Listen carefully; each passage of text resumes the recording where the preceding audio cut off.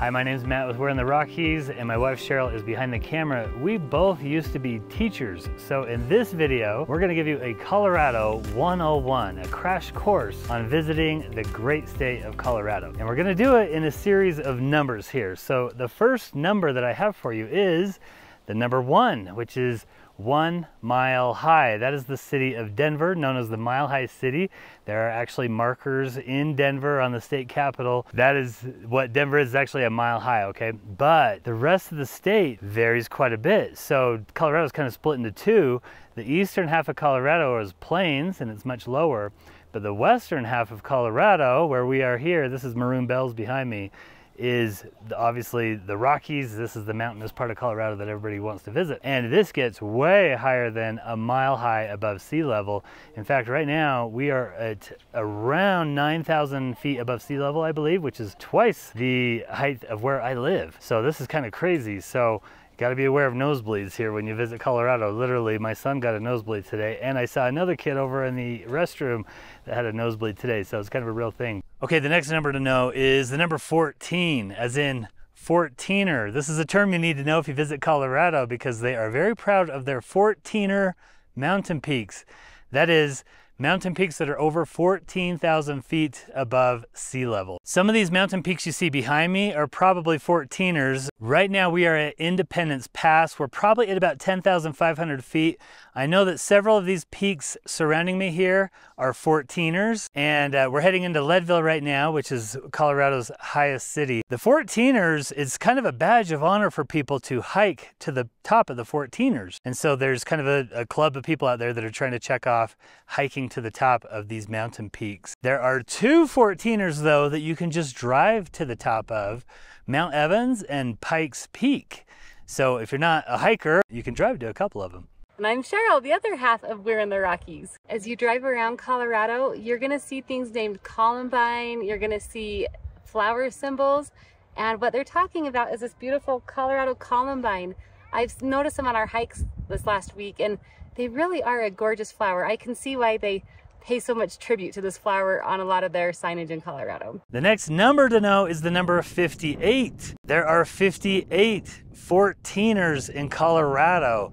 I mean, that is amazing. Like, Utah has beautiful mountains as well. We're from Utah, we love Utah. Great and gorgeous mountains as well, but no 14ers in Utah. I don't think there are any 14ers in Montana. I can't remember Idaho, and I think Washington has some 14ers, but Colorado has the second tallest peak in the lower 48 states. It might be that one over there. I'm actually not sure, but Mount Elbert. I know we're going into Leadville and we'll be able to see Mount Elbert from Leadville. So it might just be on the other side right there. But anyway, Colorado has the second tallest mountain peak in the lower 48 states, 58 14ers, which tells you something about how high Colorado actually is. Okay, the next number to know is the number 59. Why the number 59? For the 59ers. You may be familiar with the football team, the 49ers, named after the 49ers of 1849 that went to San Francisco for that big gold rush. Lesser known, however, is the 59ers. In 1859, gold was struck in Denver, and the 59ers came to Colorado.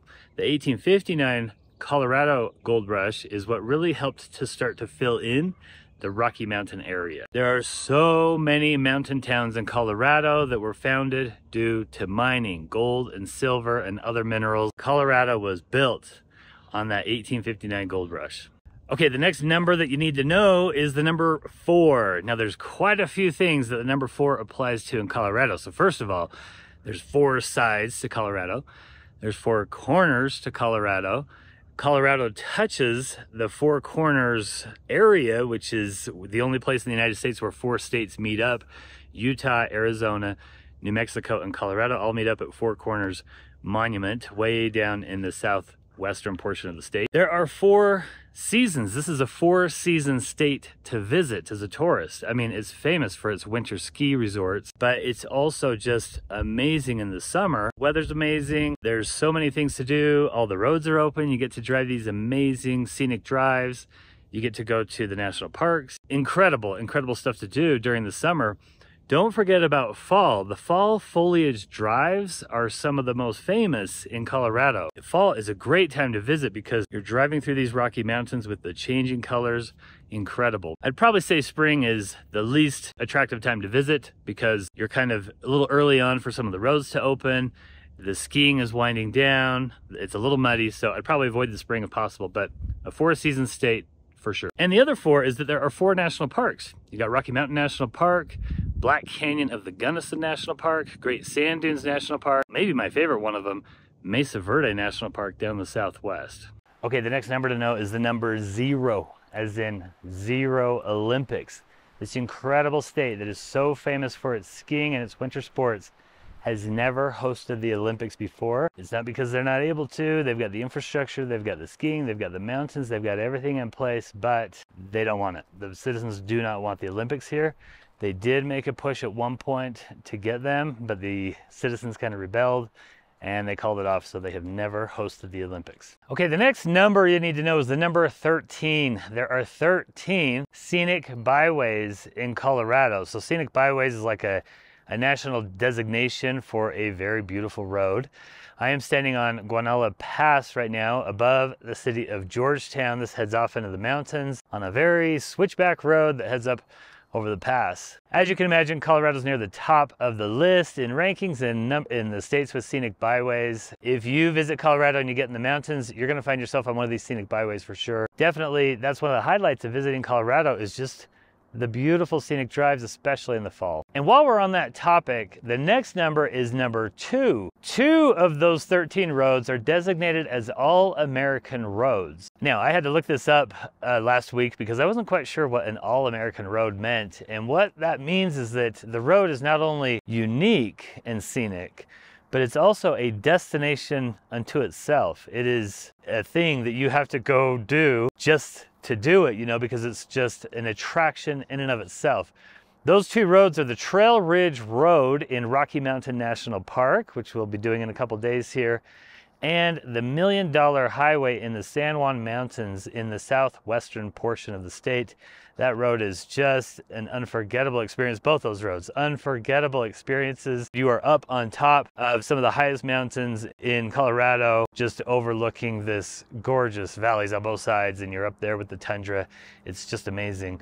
Utah has 1 All-American road. Colorado has 2 All-American roads. These are just unforgettable experiences to drive. While I'm here in Georgetown, I'm gonna knock out another one here, and that is the number 10. There are 10 scenic train rides in Colorado that you can do, at least by my count. I'm not quite sure if I got all of them or not, but I think there are 10 scenic train rides. A lot of these are steam engine train rides through the mountains.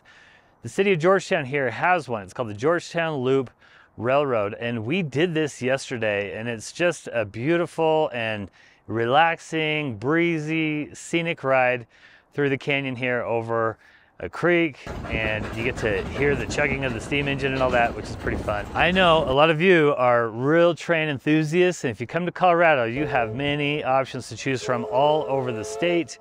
Some of the more famous ones are the Durango to Silverton train. Leadville train is up the road here. We were actually debating between the Leadville train and the Georgetown train. We ended up choosing the Georgetown train. From my understanding, both very nice. There's a train that goes from Colorado into New Mexico, so right down there on the border. The Royal Gorge train, my understanding is that's kind of a short ride. Anyway, many different train rides to choose from. Oh, and then you can also do the Red Rocks to Rockies Amtrak train. So that's another thing that people really enjoy, are these Amtrak trains, because you're really covering a lot of ground and you're going through some really beautiful scenic areas. So the Red Rock to Rockies train there, the Amtrak train. So just tons of trains to choose from if you visit Colorado. Finally, I'm not going to cover a number here, but my last topic here is mountain towns, Colorado's mountain towns. There's just tons of these little towns like Georgetown that are in the mountains here. Most of these were mining towns. Some of them have converted into tourist towns or ski towns, like Aspen, Colorado, super expensive ski town. Breckenridge, kind of the same way. Some of them, like Leadville and Georgetown, they haven't really converted into ski towns, but they're trying to build some tourist industry, like Leadville's playing up on their mining history. Georgetown here has reconstructed the Georgetown Railroad. So there's just a lot of little scenic mountain towns. They all tend to offer similar things. like e-biking trails, kayaking, or water. You know, a lot of them, they have lakes nearby, like the Georgetown Lake is close to here, so you can do some water sports, paddle boarding, things like that. They also offer, of course, hiking, train rides, maybe even zip lines, gondolas that go to the top of the mountain coasters that you can ride down. I mean, most of them tend to have kind of similar offerings. So as you're on your big Colorado road trip, you know, you want to kind of look at which things you want to do in each city, you know, try to get a variety of experiences in each city. You don't want to pay $60 for a gondola ride in every mountain town that you go to. So kind of keep that in mind as you plan it out. Now, we actually have a top of the Rockies travel guide for you that kind of takes care of that gets you through all these Colorado mountain towns and gives you the best experiences in each one. So check that out on our website. We're in the Rockies. Thanks so much for watching, and until next time, go west, young traveler.